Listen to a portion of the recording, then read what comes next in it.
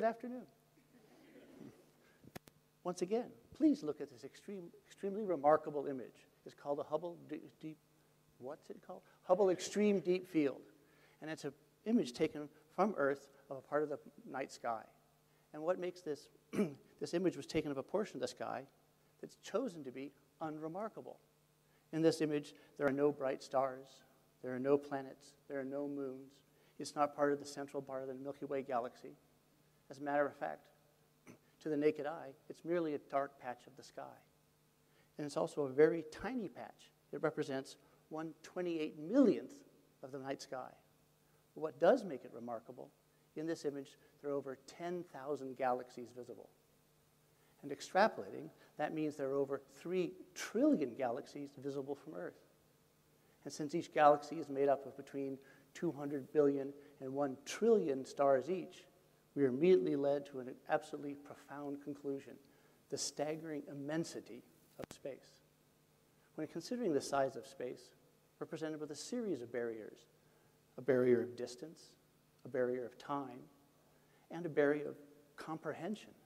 Most of these galaxies are so far away that, given our understanding of the current laws of physics, we'll never be able to visit them or communicate with them. So the question I have is, are we alone? Are there other intelligent life forms in the universe? Given the size of the galaxies and the size of the space, how could we not be alone? How could we possibly be alone? There has to be many, many out there. So I guess the real question is, should we try to search out and communicate with these species? So my question is, how many galaxies, how many civilizations are there in our galaxy that are capable of interstellar communication that are actually trying to do so? This question was first posed by Professor Frank Drake, an astrophysicist at Cornell University in the early 1960s.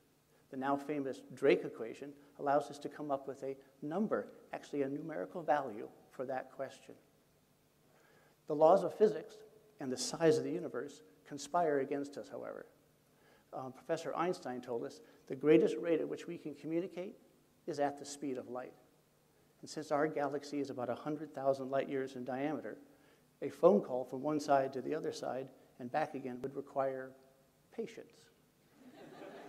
It would go something like this: hello, anybody there? And you wait for 100,000 years for the signal to go out, another 100,000 years for the signal to come back. You're putting me on hold? The nearest galaxy outside of our own is the Andromeda Galaxy. It's 2.5 million light years away. So given the size of that, it tells us if we're going to look, we should look locally. And by locally, I mean within our galaxy and probably near our solar system. So this is the Drake equation. It consists of a series of factors, all of which are estimatable, some with certainty and some are a little speculative, that allows us to come up with that particular number. I would like to go through these factors one at a time and realizing if any of those factors turn out to be 0, the game is over. The first factor is n sub s. N sub s represents the number of stars in our galaxy. This number is quite well known. There are about 400 billion stars in our galaxy. Our galaxy is an ordinary spiral galaxy. There's some more spectacular galaxies out there. There's the Sombrero Galaxy. It has about 1 trillion stars and has a supermassive black hole at the center. And there are also the starburst galaxies. They're breeding grounds for new stars. Ours is an average spiral galaxy. It has only about 400 billion stars.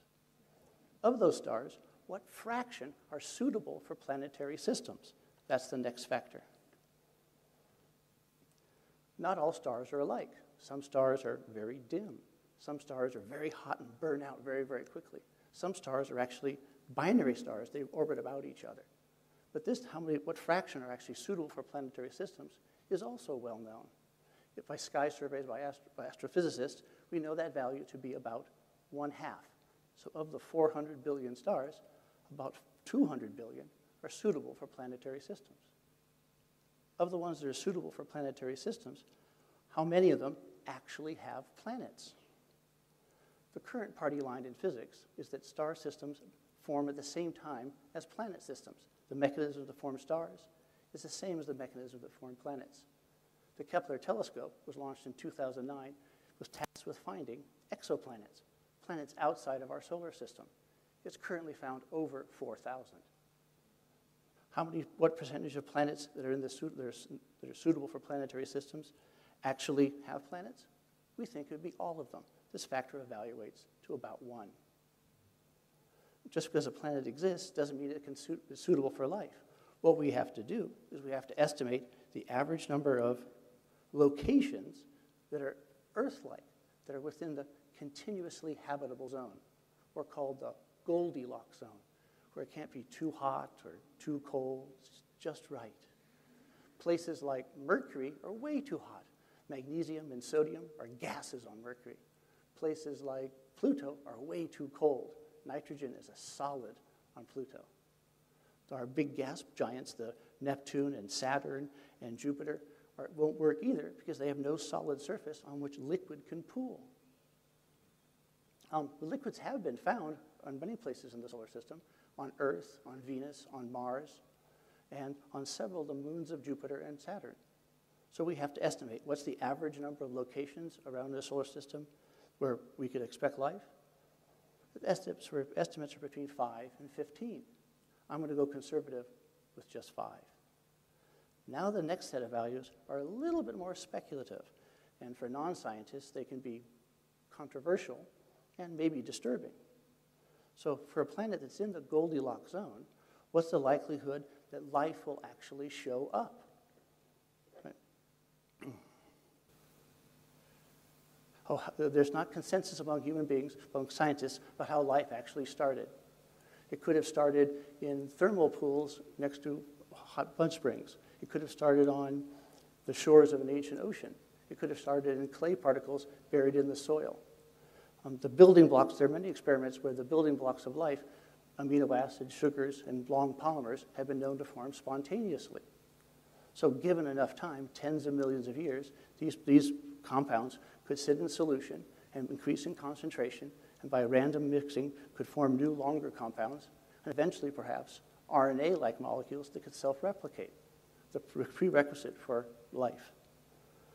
This is where we have to be a little optimistic, perhaps, but given enough time, there's nothing that would prevent these from happening, and we would expect this value, as most exobiologists say, to be 1. The theory of evolution by natural selection is a fundamental principle and guiding principle of biology, and it also applies to all the life on Earth, and probably would apply to alien life. Now, since intelligence has survival value, probably intelligence would be selected for. The next term measures what fraction of those life forms actually develop some form of intelligence. Well, since intelligence has survival value, we would expect that at least that would actually occur. We expect this value to be 1. Evolution probably wins. Now, what's the chance that some of those civilizations, or some of those life forms that are intelligent, would actually go on to develop tools or technology so they could communicate? Humans did.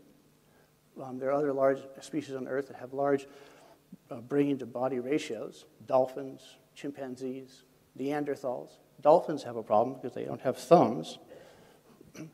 But this message, how much a fraction of them would actually start to using tool use. There are a lot of species on Earth that are known to use tools, right? And certainly tool use is a precursor to technology development.